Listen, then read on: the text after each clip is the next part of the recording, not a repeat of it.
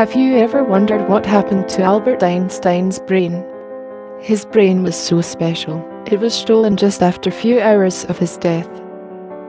But before we begin, make sure to subscribe to Just Curious and hit that notification bell so you can keep up with my latest video. Albert Einstein was a theoretical physicist born in Germany. He is considered as one of the geniuses of the 20th century. He won the Nobel Prize for his theory of relativity and the law of the photoelectric effect. Einstein states in his biography that his brain should not be used for research and that he be cremated. He never wanted his brain or any body part to be studied or worshipped. He understood all too well the public's obsession with him. He was aware of people's obsession with celebrity and specialness. He knew that if given the chance, scientists would pore over his brain and make grand pronouncements about what makes a genius. That's how smart Einstein was. When Einstein died at age 76 on April the 18th, 1955, in Princeton Hospital, his brain was stolen by the doctor on call, Thomas Stoltz Harvey, without the permission of Einstein's family.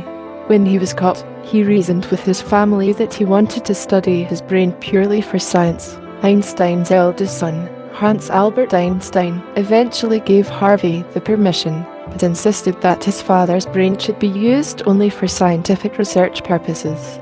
Harvey soon lost his job at the Princeton Hospital and took the brain with him to the University of Pennsylvania, where he dissected it into several pieces. The brain weighs only 1,230 grams, less than the average adult male brain, which weighs about 1,400 grams. Harvey sliced Einstein's brain into about 240 pieces, preserved in celloidin, while others were stored in his basement. He kept some of the pieces to himself, while other pieces were given to leading pathologists. Harvey also removed Einstein's eyes, and then gave them to Einstein's ophthalmologist. If you think the story can't get any weirder, it does. After Harvey's wife threatened to dispose of the brain, he went to retrieve it, and then took the brain with him in Kansas, where he kept most of the brain stored inside 2 glass jars, refrigerated inside a beer cooler.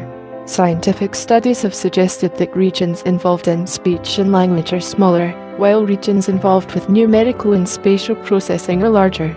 Einstein's brain tissue was thinner and more densely packed, which researchers speculated that cell-to-cell messages travel shorter distances, which might mean faster processing speed overall.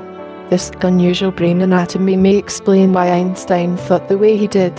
When Harvey died, his heirs transferred all the remains of Einstein's brain to the National Museum of Health and Medicine, including 14 photographs of the whole brain, never before revealed to the public. There are many more mysteries about Einstein's brain that remained unsolved, but with the advancement in science and modern technology, they could potentially get solved very soon. May I touch you?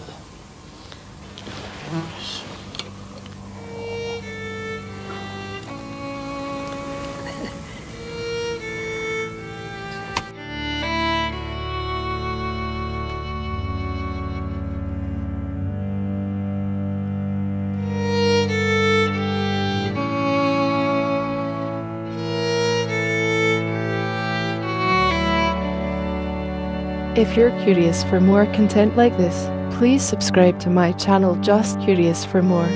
Thank you so much for watching. See you on the next video.